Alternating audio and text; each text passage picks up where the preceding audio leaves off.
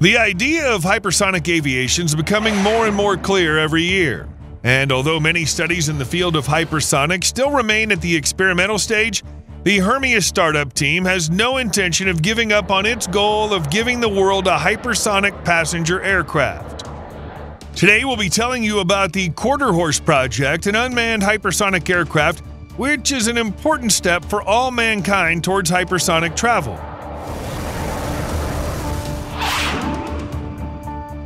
For most people, hypersonic aircraft, like hypersonic weapons, represent a technological breakthrough for the 21st century where science fiction becomes part of our reality.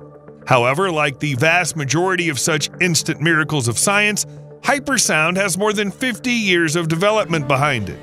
In fact, for some time, hypersonic technologies gathered dust in the depths of secret laboratories due to indifference on the part of the military.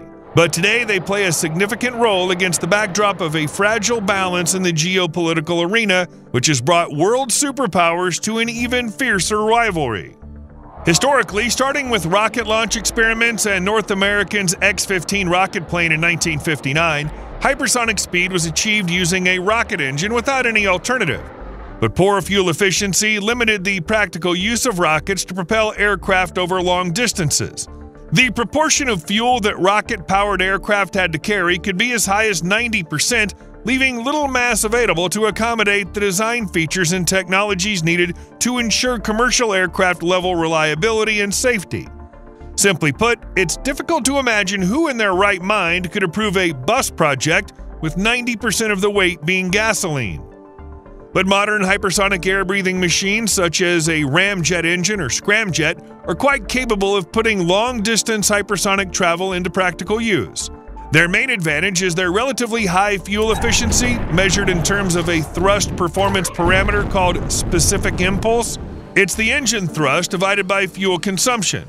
And although turbojet, ramjet, and scramjet engines are equivalent as forms of jet propulsion, each of them has a number of fundamental differences. Turbojet engines can reach speeds from a standstill of up to Mach 2, but are not capable of maintaining speeds of Mach 5 or more. At the same time, ramjets and scramjets can easily overcome the speed barrier of Mach 5, but cannot operate stably at low speeds, providing aircraft with safe takeoff and landing. By the way, this is why the lion's share of hypersonic inventions are not reusable. For example, modern hypersonic missiles first rise to altitude and gain speed using a conventional rocket engine, and then either glide back to the ground at hypersonic speed or turn on a scramjet engine for hypersonic propulsion. So why not combine turbojet and ramjet, the Hermeus team thought, and started working on their own Chimera engine. By the way, this name was not chosen by chance. After all, like its ancient Greek namesake, Chimera is also a hybrid. It's a turbine-based combined cycle (TBCC) engine capable of switching between two modes, turbojet and ramjet, allowing the Quarterhorse to take off and land safely at low speeds and maintain stable flight at hypersonic speeds. And to keep the Quarterhorse from overheating, the Chimera has a pre-cooler that lowers the temperature of the air entering the turbojet engine, allowing Hermeus to squeeze a lot more performance out of the engine before it switches to scramjet mode. Considering that the Pentagon is currently developing hypersonic weapons using combined cycle engines, it's especially impressive that the startup Hermeus, albeit with government assistance, managed to design, build, and successfully test its own engine in 21 months, spending only $18 million on it. As the basis of its TBCC, Hermeus chose the J85 turbojet engine from General Electric, which was previously used in the Northrop F-5 Freedom Fighter light fighter and Northrop T-38 Talon trainer. Before everyone even had time to be surprised by the first version, just 1 year later, news had already appeared about a new iteration of the Hermeus engine, Chimera 2. This time, the team decided to take as a basis the more powerful Pratt & Whitney F-100 installed in the well-known American fighters McDonnell Douglas F-15 Eagle and General Dynamics F-16 Fighting Falcon, and which had recently celebrated not only 50 years of faithful service, but also over 30,000 flight hours. But the new product will no longer be the Quarterhorse, but the next brainchild of Hermeus, the Dark Horse, a larger, reusable hypersonic aircraft that the company is developing to solve U.S. defense and national security problems. A speed of Mach 5 or more is remarkable, but only if your aircraft's body can withstand such extreme temperatures. After all, Hermeus intends not only to break the speed records of the legendary Lockheed SR-71 Blackbird, but also to reach its altitude of 80 to 85,000 feet, which you definitely shouldn't try without a reliable glider. Here, the team had to really rack their brains analyzing what high-temperature metal and ceramic materials they would need. Potential candidates included advanced titanium and nickel alloys, as well as superalloys that are structurally functional at temperatures ranging from 1,000 to 2,000 degrees Fahrenheit. Although some believe that nickel is too heavy for airframe construction, if we're talking about speeds greater than Mach 6, then the choice here lies in the field of carbon ceramic composite materials, whose temperature capabilities extend up to 3,100 degrees Fahrenheit for reusable devices and 3,600 degrees Fahrenheit for single-use applications. Hermeus found the answer in purchasing Velo 3D Sapphire and Sapphire XC industrial 3D printers calibrated to print complex parts from the heat-resistant, corrosion-resistant Inconel 718 nickel-chromium alloy that can withstand temperatures from 423 to 1,300 degrees Fahrenheit. This solution also reduced the team's costs when creating parts for their Chimera engine. According to Hermeus engineers, they used other modern materials for the Quarterhorse components, but most of the airframe is made of good old titanium. The Quarterhorse's sleek, streamlined design resembles a sharp blade fused to the body like a Blackbird, and its 40-foot length is comparable to the previously mentioned 46-foot Northrop T-38 Talon.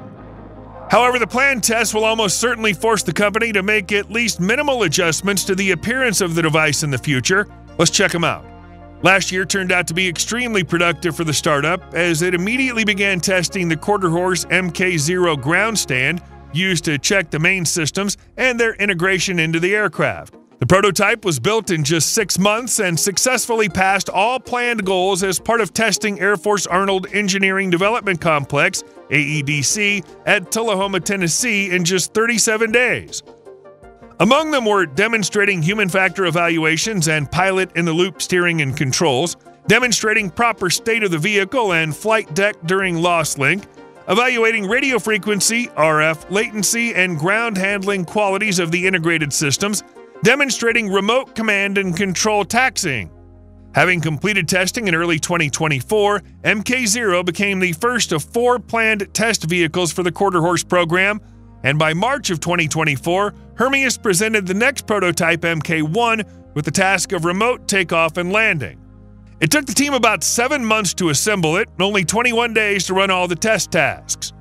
But this time, instead of AEDC, tests were carried out on Edwards Air Force Base, culminating in taxi tests at 150 miles an hour with full afterburner. The team has 2 more prototypes ahead, Mk2 and Mk3. Moreover, the first one's already actively being built at the Hermeus plant in Atlanta, Georgia. It's expected to receive the Pratt & Whitney F100 engine instead of the GE J85 found in the Mk1. The main goal of Mk2 will be to break the sound barrier and demonstrate autonomous supersonic flight below Mach 3. Hermeus has not yet shared technical details about the Mk3, except for the fact that there's a test version of Chimera 2. But according to the roadmap published by the company, the task of the 4th prototype will be to demonstrate turbojet to ramjet mode transition in flight and break the all-time airspeed record held by the SR-71 Blackbird, which the team has been striving for so long. Responsible for test management, flight deck created by a startup from scratch to support off-grid standalone operations in austere environments where seats are prepared for the pilot, payload operator, 4 operational analysts, and several observer seats. All this fits in a special high-performance computing center, HPCC, with an isolated climate control zone, providing reliable protection for critical flight equipment. Externally, it looks like an ordinary transport container, due to which it's easily deployed in any part of the world. All of these efforts, including the Dark Horse, should lead us to the Halcyon, a hypersonic passenger aircraft capable of over 125 transoceanic routes. For example, one Halcyon flight from New York to London would take about 90 minutes, which sounds crazy by the standards of the current airliners we're used to.